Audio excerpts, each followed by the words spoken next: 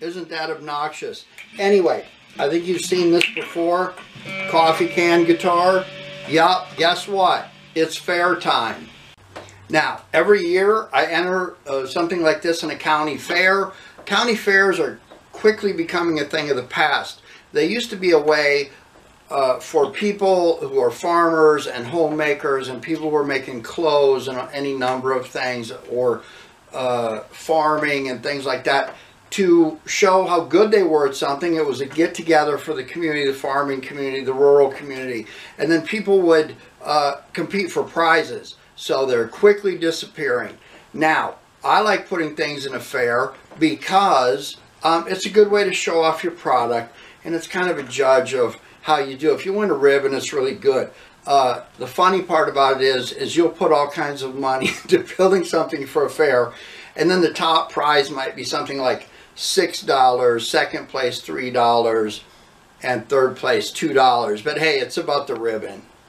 So anyway, I usually have pretty good luck at the fair, and I'm going to show you a couple of tricks that I use, mainly about how to display things, because the category I enter in is recycled things. So I take old wood, old matchbooks, piece of rope, a coffee can, and make something out of it. Now, there's everybody knows that the trick to winning ribbons at the fair is more so about how something looks rather than tastes or functions. So nothing worse than taking something like this that looks homemade and rustic and putting it on a brand new guitar stand. So this video is about how to put something in a fair and display it in a way that's most likely to increase the likelihood that you'll win a ribbon.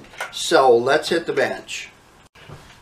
Okay, so what I'm going to want to do is I'm going to want to show this off in a way where it captures everything I can show, the neck, the headstock, the sides of the can or whatever. And I want to make sure that it's safe, so it can stand up like this and be seen by people walking around it.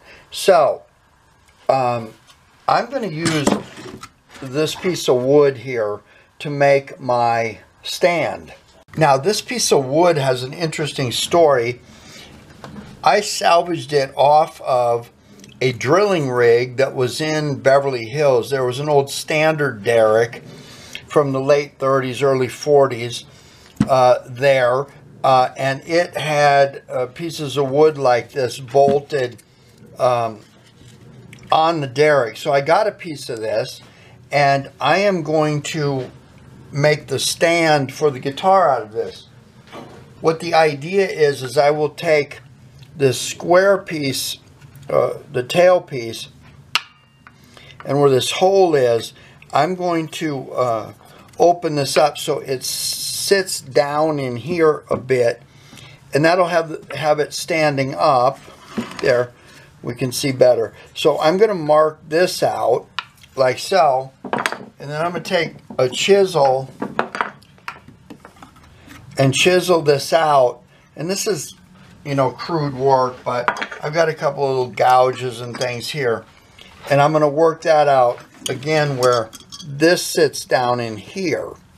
Then back here where the back of the can is, like so, I am going to take one of the thumb screw setups off of one of these necks here and take this out of here, and then I'm going to drill a hole and mount this where, when this sits in this piece of wood, I'll put it right at the edge, and then I can thumb screw that down and it will stand up straight and hold itself. Now I'm going to take a Forstner bit and put a hole right here, and take a piece of wooden dowel and mount it here, so I can use an old shotgun shell and make a slide, and the slide will be held by this. And so what I'm after here is I'm entering the recycled category. So everything about this is going to be recycled. This piece of wood, this, and so that really helps you get points towards winning the ribbon. Having a new guitar stand or a new guitar strap really doesn't help you. All right, there we go. I've carved this out with a chisel. Took a little bit of a drill bit and worked this out. Put this piece of dowel in here by taking a Forstner bit and drilling that out. That just sits in there where this sits like so. And then I've taken this thumb screw here and drilled the hole, put the post for it there. And now I can just take my guitar, drop it in there. This rides here. And I put that down like so. And voila, it stands up nice and straight. Okay, there it is. I've put a strap on here made out of rope and hooked it into that little eye bolt there. There's our volume controls in the can. There's our thumb screw.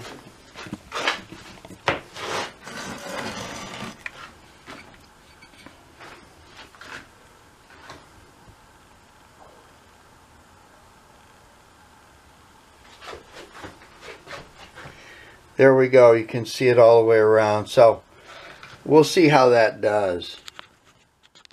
Okay, I wanted to show you this real quick too. I've done this one in the past and it did really well. It won first place in its category. But anyway, this is my typical Camacho cigar box guitar. It has the pin and jacks here. And so what I did with this block of wood here is it wanted to split, so I run bolts all the way through. You can see that. And then I just chiseled it out for the tail piece, and then I drilled Forstner bit. I took a Forstner bit and drilled these holes so the jack plugins would just drop right down there.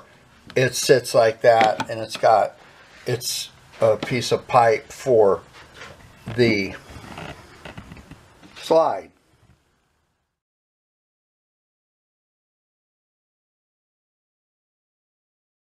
Okay, in these county fairs, they have rules about things. And one of the rules about the handicraft section, the recycled materials category, is you need to have a picture of the item before you start working on it. So I took a picture.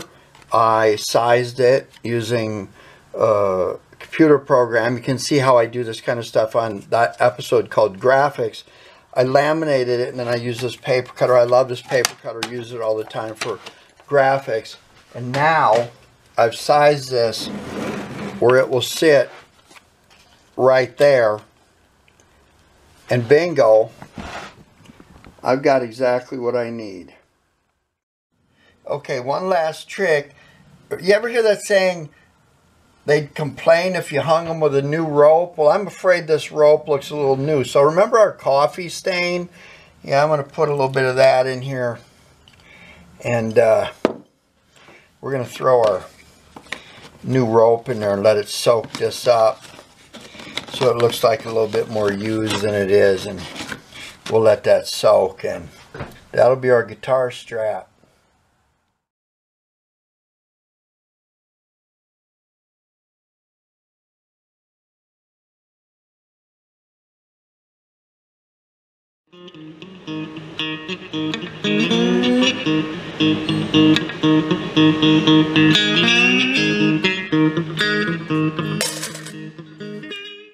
All right, my coffee can guitar is down at the fairgrounds, which leaves me to deal with separation anxiety and OCD about whether I won or not. So I'm going to have to put my mind somewhere else for the time being. Now, before I forget, I always give you guys great tips. Do you know about Cathead Records in Clarksdale, Mississippi? Cathead Records, Clarksdale, Mississippi. I'm going to give you a link below. You check that out. You're going to be glad you did. Speaking of links, I've got subscribe in the middle here in a second, and playlists popping up. There might be something there you like. I appreciate your support of my channel, and I'll be sure to let you know how my coffee can guitar did at the Antelope Valley Fair. See you next time.